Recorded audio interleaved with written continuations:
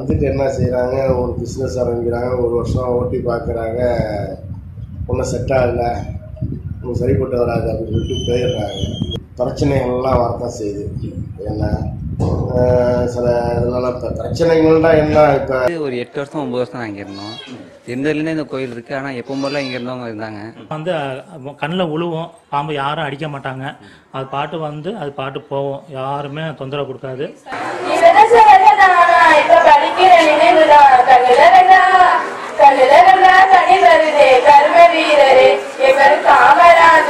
பெரியவர்களும் முன்னோர்களும் பயின்ற ஒரு மிக முக்கியமான ஒரு பள்ளியாகும் இது. ஆகையால் அரசாங்கத்துடைய இந்த சலுகையை பயன்படுத்தி கொண்டு நமது பெரும் பொதுமக்கள் அனைவரும் தங்களுடைய பிள்ளைகளை இந்த அரசு பள்ளியிலே பயிலை செய்து கிரீன் கிரசன்ட் என்ற ஒரு இயக்கத்தை உருவாக்கி அதன் கட்டமைப்பை மேம்படுத்தி வருகின்றார்கள். கண்ணியப்படுத்தப்படுகிறது. மரியாதைக்குரிய சாவுலர் சாகுவர்கள் தன்னுடைய தாயினுடைய அதிகமான நினைவாக ஒரு அறக்கட்டளை ஏற்பாடு செய்து அவர்கள் சமுதாயத்திற்கு பல்வேறு நலப்பணிகளுக்கு அரும்பணியாற்றி வருகின்றார்கள். மற்றும் ஆஜி பஷீர் அகமது அவர்களுக்கும் முகமது எஜியாபாய் அவர்களுக்கும் ஜனாப் எம்ஏ நஜீர் அகமது அவர்களுக்கும் இங்க வந்து 29 வருஷம் நாங்க வேலை பார்க்குற ஒவ்வொரு தொழிலாளரும் அதிகாரிகளும் அதை பத்தி கவலைப்படுறதில்லை. நேரடியாக சென்று எங்கள் போராட்டத்திற்கு அவர்களாகவே எங்களுடைய கஷ்டத்தை நினைத்து நாங்கள் பட துன்பத்தை நினைத்து 6 மாத காலம் சம்பளம் தரவில்லையா, இது மனித உரிமை மீறல் என்று அனைவரும் இங்கே வந்து பேசியவர்கள்.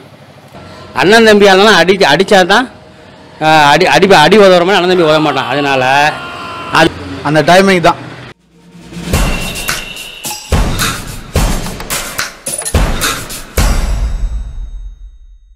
எல்லாமே உள்ளூர் வாசிகள் இல்லை வெளியூர் வாசிகள் வராங்க.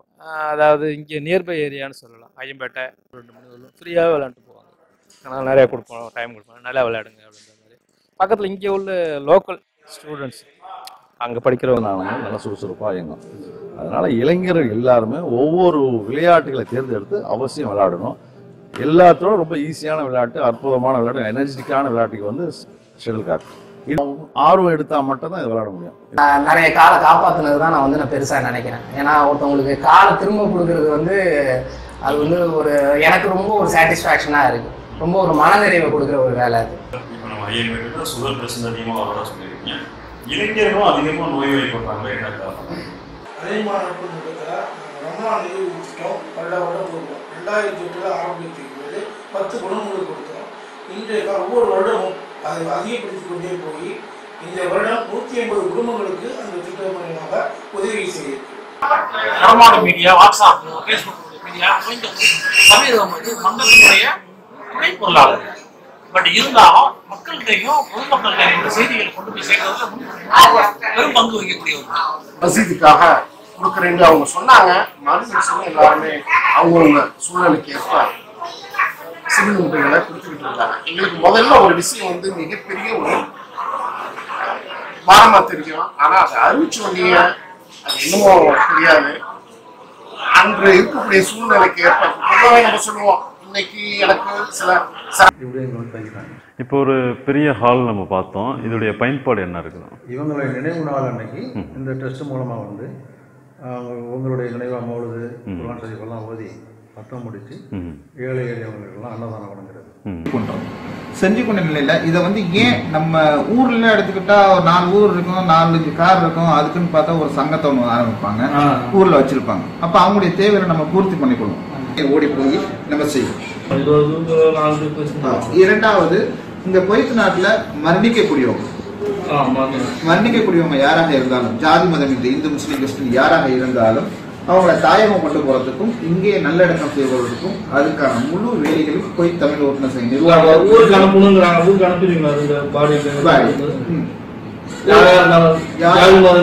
யாராக இருந்தாலும் கிட்டத்தட்ட இதுவரை 60க்கும் மேற்பட்ட பாடிகள் ஊருக்கும் இங்கே நல்லடக்கம் செய்யும். இந்த சவால்களை சந்திக்கக்கூடிய பிள்ளைகளாக இந்த சுற்று வட்டார மக்கள் நாளைய தலைவர்களாக உருவாகணும்.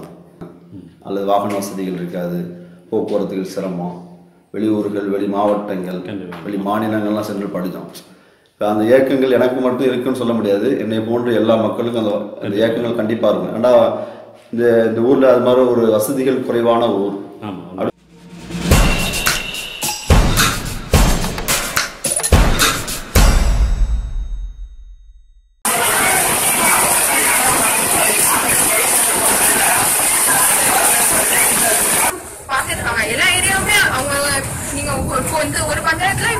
இருக்கு. இது மாதிரி ஒவ்வொரு பஞ்சாயத்துல இருக்கிற இதையும் அவர் பார்த்துட்டு தான் இருக்காரு.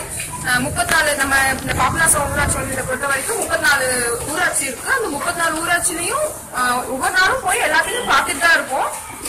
இப்ப சொன்ன குறைகள் எல்லாத்தையும் ஏன் வருதே நம்ம டிபார்ட்மெண்ட் ஸ்டோரே ஒரு வாட்டி இந்த முந்திரி மல்லிகை ஜாமான் வாங்கினதே வீணாக போயிடுச்சுன்னு சொல்லி கொண்டு வந்து ரிட்டர்ன் கொடுத்து திருப்பி அது சம்மந்தப்பட்டவங்களுக்கு நோட்டீஸ் அனுப்பிச்சி விட்டு இவன் அதனுடைய பார்ட்னர் சிங்கப்பூர்லேருந்து கூட எங்களுக்கு ஃபோன் பண்ணி கேஸை வித்ட்ரா பண்ணுங்கன்னு சொல்லி நிறைய பிரச்சனைகளை ஃபேஸ் பண்ணணும்னு நினைக்கலாம். அவங்களுக்கு உங்களுடைய இப்போ நீங்கள் சொல்ல விரும்பும் அறிவுரை? நிச்சயமாக தவிர்க்கக்கூடாது. அவங்க இது ஒன்றும் அலைச்சல்லாம் ஒன்றும் கிடையாது. இப்போ முன்னாடிலாம் பார்த்திங்கன்னா அவங்களே கூட இதுக்கு ஒரு வக்கீல் வைக்கணும்னு அவசியம் கிடையாது. நேரடியாகவே சம்மந்தப்பட்டவங்களே வாதாடலாம். இதை அவங்களாவே அதை ஃபேஸ் பண்ணலாம். அப்போதே இப்போ ஒரு ஆஃபீஸில் அலைய விடுறாங்க, ஆஃபீஸில் எக்ஸ்ட்ரா பணம் கட்டிட்டோம், இல்லை பில்லு எக்ஸ்ட்ரா பணம் கட்டிட்டாங்க, இந்த பிரச்சனை எங்கே கொண்டு ஆஃபீஸில் போனால் ரெஸ்பான்ஸே பண்ண மாட்டேங்கிறாங்க, இபிஐ நமக்கு வேறு வழியே இல்லை அப்படின்னு நிறைய பேர் என்ன தெரிஞ்ச போனால் படித்தவங்க முதற்கொண்டு இதை பற்றி தெரியாமல் இருக்காங்க. இவங்களுக்கு எல்லாருக்கும் தான் மின் நுகர்வோர் குறைதீர் பண்ணுறோம். அவங்க கட்டுற கரண்ட் பில் அட்டைக்கு பின்னாடி இதனுடைய அட்ரஸ் இருக்கும்.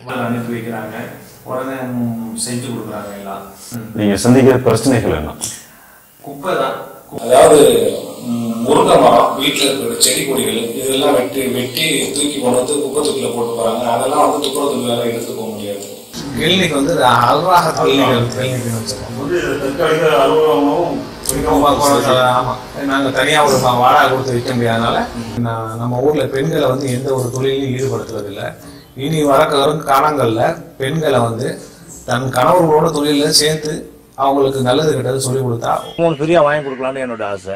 எங்கள் நண்பர்கள்ட்டையும் சொன்னேன், சரி செய்வாங்க அது மாதிரி அப்படின்னு கொஞ்சம் வசூல் பண்ணிகிட்டு இருக்கோம். வசூல் பண்ண பிறகு ஒரு பழசுலேயே பார்த்து ஒரு டிராக்டர் வாங்கி கொடுக்கலாம் அப்படின்னு ஒரு ஆசை இருக்குது. ஒன்றும் அது சக்ஸஸ் ஆகலை. அந்த வீட்டில் போடுறாங்க, அடுத்த அந்த வீட்டில் போடுறாங்க. இது வந்து எங்களுக்குள்ளேயே ஒரு மனஸ்தாபம் ஏற்படுது.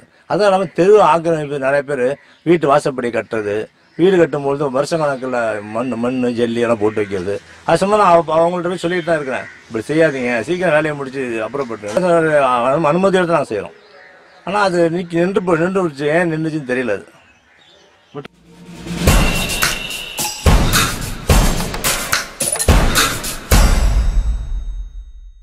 இப்போ வாங்கின கப்பு இந்த இது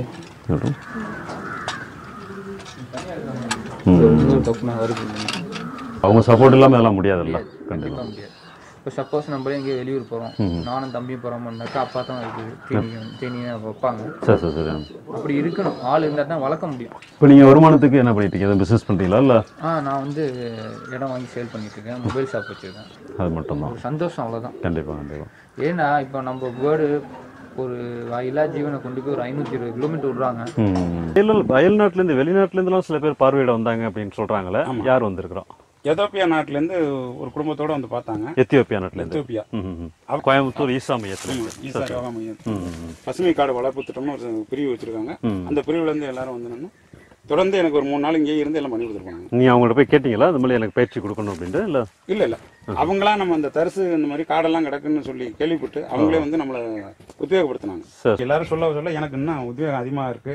இன்னும் சொச்சா இருக்கிற இந்த சொச்ச இடங்களுமே இந்த மாதிரி நான் ஃபுல்லாக மரமாக தான் போட போறேன். நம்ம அது பண்ணிட்டு இருக்கேன். அவங்க அலட்சிய போக்கில் சில விஷயத்த செய்வாங்க.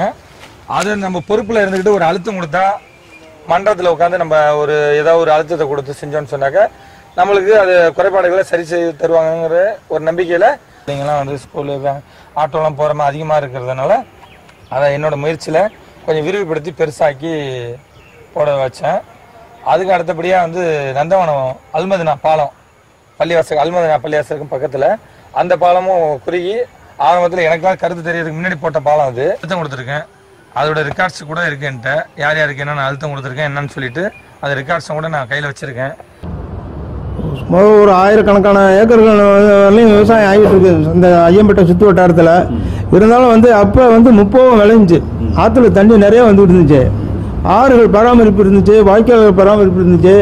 விவசாயிகளே சொந்த அவங்க வயலில் உள்ள வாய்க்கால்களை சரி பண்ணிட்டு இருந்தாங்க. இது என்ன அங்கே காய வச்சுருக்கீங்கன்னு கேட்குறான் அந்த பையன். என்னான்னு கேட்டால் நான் கோயம்புத்தூரில் படித்தேன், எனக்கு என்னங்கிறதே தெரியலை, இதை எனக்கு சொல்லி கொடுங்க.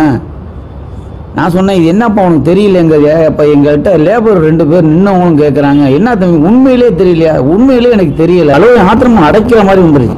இந்த பையன் வந்து இந்த மாதிரி ஒரு சூழ்நிலையில் கேட்குறானே கேட்குறோம். அது போக பரவலாக வர்றது வந்து நெல்லுக்கு மூட்டைக்கு தகுந்த பணம் கிடைக்கிறது இல்லை, அதே மாதிரி கரும்புக்கு டன்னுக்கு தகுந்த ஊதியம் கிடைக்கிறது இல்லைன்னு சொல்லி சொல்கிறாங்க. இப்போ இந்த கரும்புக்கு உங்களுக்கு போதிய ஊதியம் கிடைக்கிறது இல்லைன்னு சொல்ல வரீங்க. இப்போ இது மூலமாக நீங்கள் கவர்மெண்ட்டுக்கு என்ன கோரிக்கை வைக்க விரும்புகிறீங்க? உங்கள் விவசாயிகள், கரும்பு விவசாயிகள்லாம் என்ன மாதிரி கோரிக்கைகள் இது வரைக்கும் வச்சுக்கிட்டு இருக்கிறாங்க?